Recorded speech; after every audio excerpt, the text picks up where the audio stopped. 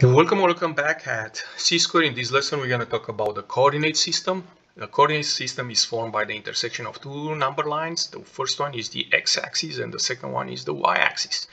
The x-axis is a horizontal axis and y-axis is a vertical axis. These two intersect in this point, which is called the origin, point O.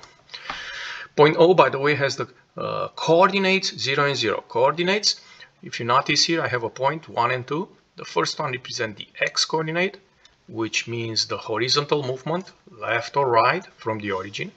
The second one is the y-coordinate, which is the vertical movement up or down from the origin.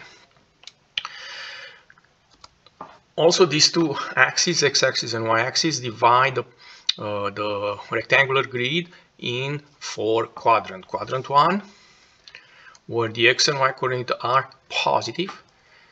Quadrant 2, where the x coordinate is negative and the y coordinate is positive. Quadrant 3, where the x coordinate is negative and the y coordinate is also negative. And the last one, quadrant 4, where the x coordinate is positive, the y coordinate is negative. So in this example, I'm going to show you how to plot points, and I'm going to start with this one. First one, A, negative 3 and 3. From this origin, I'm going to move 3 left, 1, 2, 3, and 3, 1, 2, 3.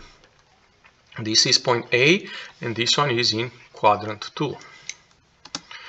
Point B, here, negative 2 and 3. From the origin, I'm going to go 2 left, 1, 2, and 3 down, 1, 2, 3.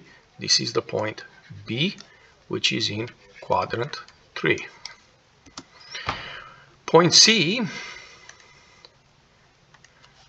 which is 1 and 3, from the origin I'm going to move 1 right and then 3 up.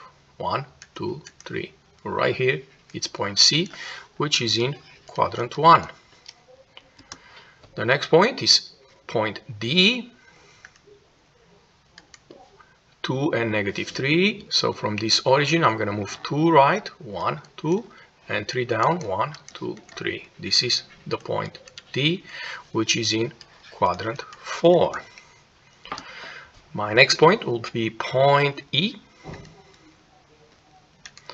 0 and 3. So from this origin, I'm going to stay here and I'm going to just move 3 up, 1, 2, 3. This is point E, which is on the y-axis. This point is not on quadrant 1, nor on quadrant 2. And the last one I have here, point F, negative 2 and 0. From the origin, I'm going to move 2 left, because it's a negative 2, and stay there. This is the point F, which is on the x-axis. Two things to be aware of, very useful. On the y-axis, the x-coordinate is 0. On the x-axis, the y-coordinate is 0. They are useful information later in algebra. My last example here will be to identify points in the rectangular grid or in the coordinate system. So let's start with this point E, the first point E. This one, if you notice, I have to go from this origin 1, 2, 3, right, and 1 up, 3 and 1. That is in quadrant 1. Point F. Point F is on the y-axis, and from this origin, I'm going to move just 3 units up. So the x-coordinate is 0, and the y-coordinate is 3. Point G.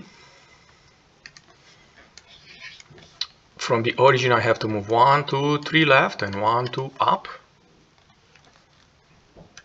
Point G, 3 left, so that means negative 3, and 2 up, positive 2, and that is going to be quadrant 2. Point H. Point H here, we have to move 1 left and 1, 2, 3 down. 1 left, that means negative 1, 3 down, that means negative 3, and that will be in quadrant 3. Point K,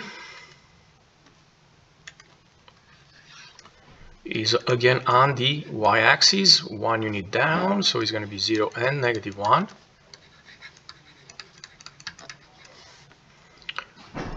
Point I, for that one you move 1 unit to right and 1, 2 down. 1 and -2, that will be in quadrant 4. And I have a last point, point J, which is on the x-axis. And for that reason, from the origin, I'm going to move 1, 2 units to the right, so 2 and 0. And that is going to be x-axis. And that's it. If you enjoyed this video clip, don't forget to click the like button and come back on C-Square for more help. Thank you.